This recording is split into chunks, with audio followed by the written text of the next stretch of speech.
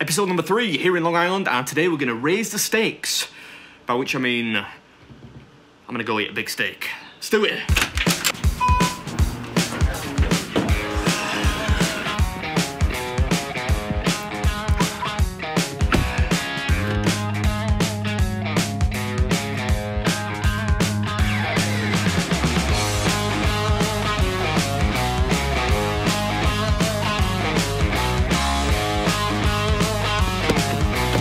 Whoa, this is a proper American steakhouse. I'm in vegan fancy dress today, so I hope they let me in. Hi, are you open? Yeah. Yeah? Alright, so this is it. Where are you living me from? Sweden? Sweden? I don't know, I'm not good. No, I'm from England.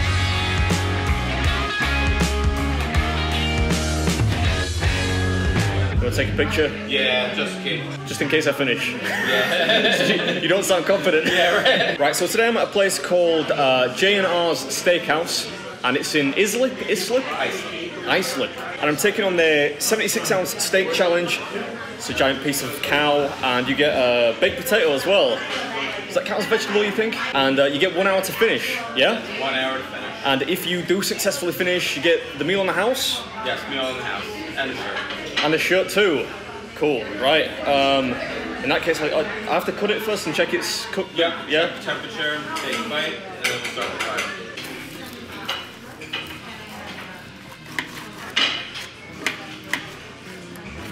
Yeah, looks good.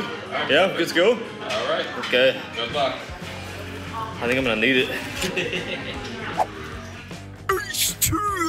What's up, everybody? Welcome back to episode 3 in the trip to Long Island. Today I'm doing a steak challenge, and it's been a while since I last did a steak challenge, and I'm not gonna lie, it shows. The end pieces are nice and charred, you know. They're not really medium rare, but that's because they're on the outside of the cut of meat. These parts are delicious. The middle is a little bit more rare. That makes it a little harder to swallow. Yeah, medium rare for enjoyment. The sinew is a little tricky to gulp down, but come on, nobody orders a steak well done. It's practically an act of criminality. The key when you do a steak challenge is to stay busy, so while you're eating, you should be cutting the steak up. In fact, cutting the steak is almost as hard as eating the stuff.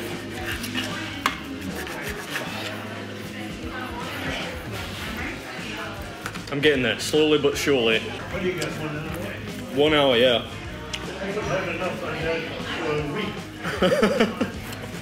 My fingers are going into cramp. Yeah, I'm just talking to an old bloke there who was out for a casual dinner with his granddaughter, and I find there's an interesting cultural difference between old people in America and those in England, because in America, for some reason, they're impressed by this. In England, they're just generally repulsed by it. Oh. I feel like my left arm is going to fall off.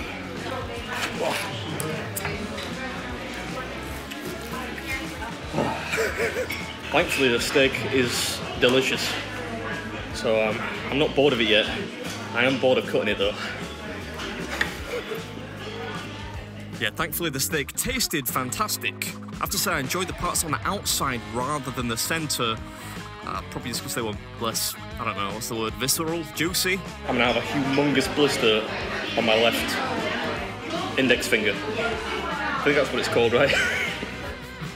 Yeah, that's pretty much Anatomy 101. I got there in the end.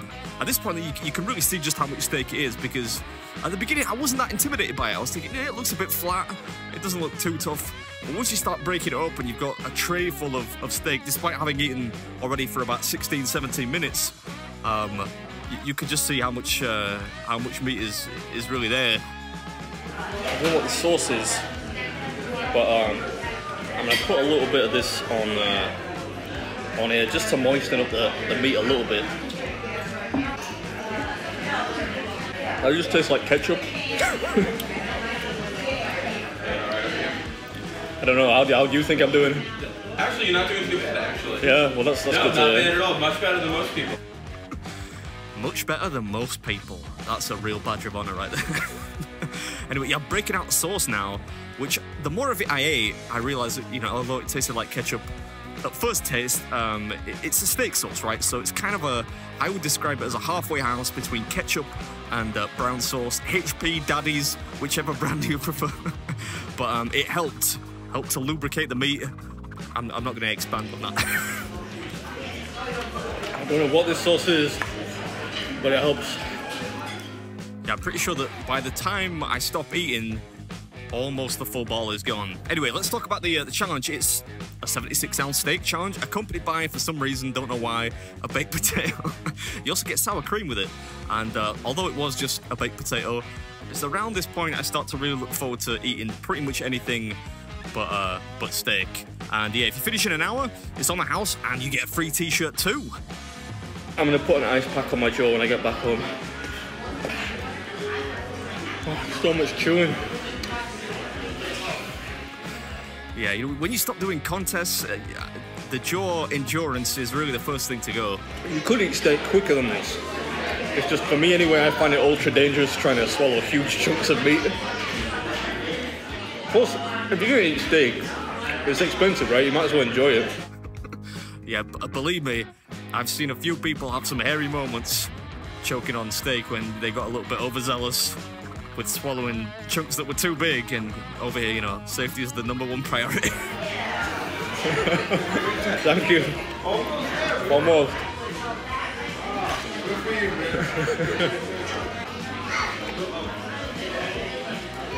Oh, you got this. You're only halfway now. Just about. My jaw, I'm not full, my jaw is the problem now. I'm getting really tired. That's really the problem then, right? Yeah, no, oh yeah, now you got it though. You got 30 minutes left. Thank God for this sauce. I don't know what the heck it is, but it helps. You keep saying that. If you read the label, actually I do read the label there. That's how I come to the conclusion that it is, in fact, steak sauce. But yeah, the sauce, as I mentioned, it did help quite significantly. Pretty tangy, refreshing. The sign of good steak, I'd say, is if you can eat, what, about 64 ounces of it so far, and it still tastes good, it's a good steakhouse. I mean, don't get me wrong, at this point, I'm very much still enjoying the taste of the steak. It's just a lot of hard work to get down. The old mandible starting to give in a little bit. But just a few more mouthfuls and the baked potato, and we're a step closer to a t-shirt. A t-shirt that will no doubt be too big for me, but a t-shirt nonetheless. Oh, wow. So obviously you go around doing these things. Yeah, a little bit too much, actually, if anything. Oh. That's the kind of thing I would only say after nearly 40 minutes of eating.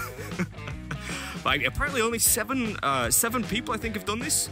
Or 7 to 10, I think maybe the server said. Something like that, not many. I can honestly say, I've never looked forward to a baked potato as much in my entire life. And yeah, I was really looking forward to it too. Up until this point, we could pretty much call this a low-carb challenge. It is quite literally just a baked potato with some sour cream on it, and it tastes like heaven. Yeah, I never really did figure out if that was objectively just a really good baked potato, or if it was just the fact that I've been eating steak for, 40 minutes, and just the taste of anything but steak tasted really good by comparison. But we're almost there now, just a few scraps of potato and sour cream, and yeah, I hope you enjoyed it. The steak here, I would really highly recommend this. This challenge has been around for a long time. It's a pretty famous one, and yeah, although not many people have done it, I think it's achievable. You might just want to chew on something like, I don't know, a tennis ball or something like that for a few days beforehand. Catch you at the next one. All right, this is BeardMeatsFood, and that was J&R's 76er steak challenge.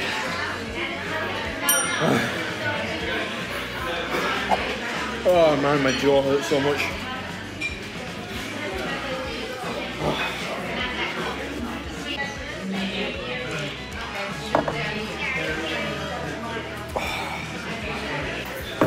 Please God, please tell me you have a dessert menu. Huh? You want dessert? Yeah, I need, after that I need something sweet. I feel like it's really appropriate that the Michael Bolton song, How Am I Supposed to Live Without You, is playing while I eat this slice of cheesecake.